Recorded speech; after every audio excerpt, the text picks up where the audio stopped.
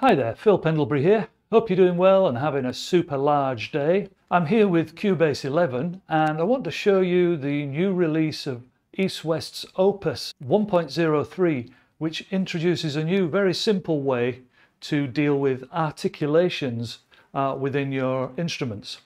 Articulations basically can be controlled by key commands, but they've now introduced an automatic way of reading it into Cubase. So let's get on with it.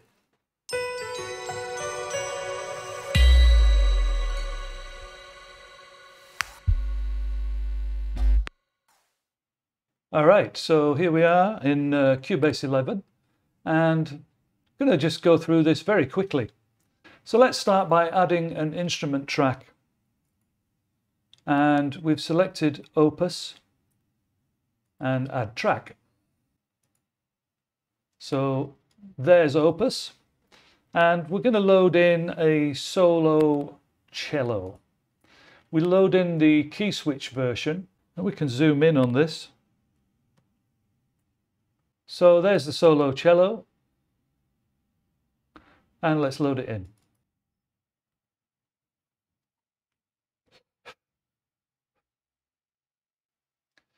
Okay, that's finished loading. So now we'll go to the play screen and you can see the cello is loaded up. I'm not going to mess around with any of the actual sounds or the mix at the moment, but it's a beautiful sound and there it is.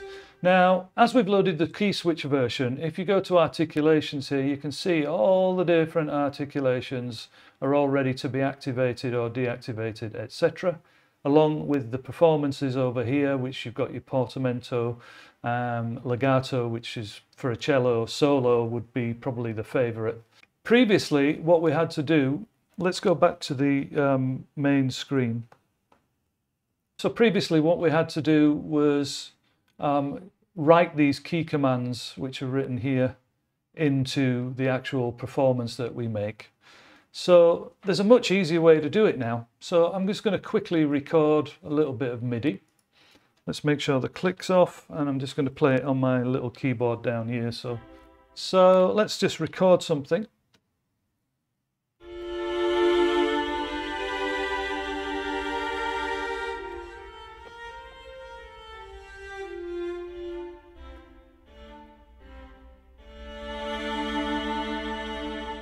Okay. So that all sounded probably a little bit odd, and you know, as you are probably a composer yourself, you understand that sometimes you're playing things in and you have a vision in your head of how you want it to sound. So it's not going to sound exactly like the finished result. This is a great example of that. So let's open that up in the key editor. In fact, let's zoom in again and we should be able to see now. Yeah. I'll put Opus down here somewhere. It doesn't matter, we don't need to really see Opus at the moment. It's just all about the key editor. So there's what I just played in.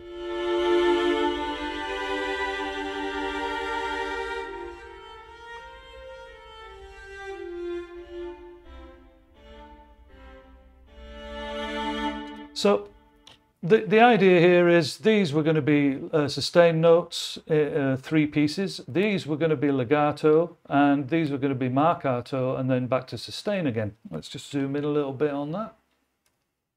So normally you would have to draw your key commands, or key switches, should I say, down at the bottom here. So here's what happens now. What you basically have to do is make sure that you have the left part of the key editor open, like so. You can use a key command for that, but I'm doing this with mouse just to demonstrate. And then we open up the expression map tab. We scroll down, import key switches.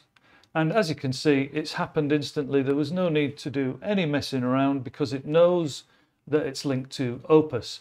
What I like to do here would be to just rename that, and then you could save it. So that's it, it's all set up and ready. We've got the standard expressions here already imported, and now all we have to do is show those on the key editor.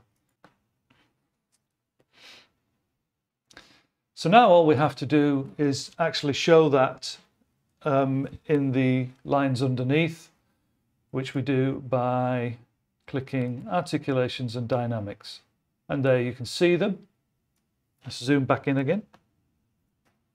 And there are all the different articulations that would normally be key commands, and the dynamics as well.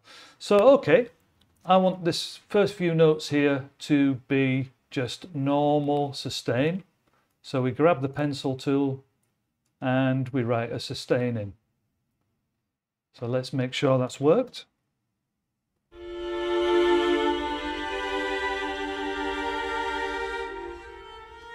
Okay, simple as that. That's actually how it was anyway. So I want these next parts to be legato slur. So let's click there.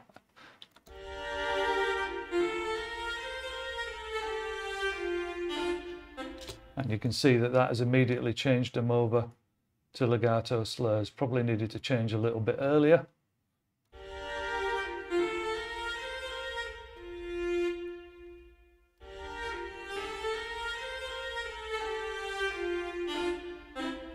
And then the last part here obviously won't work as legato because they're two notes. So we want to go to, let's say, spiccato or marcato, either, really, just for the sake of this demonstration.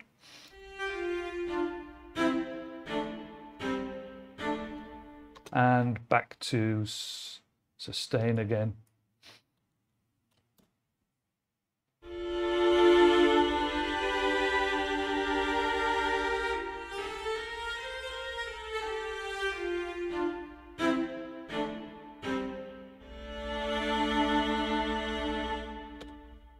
And that's basically it. And the other side of this as well is, of course, you can see Opus will also reflect your changes.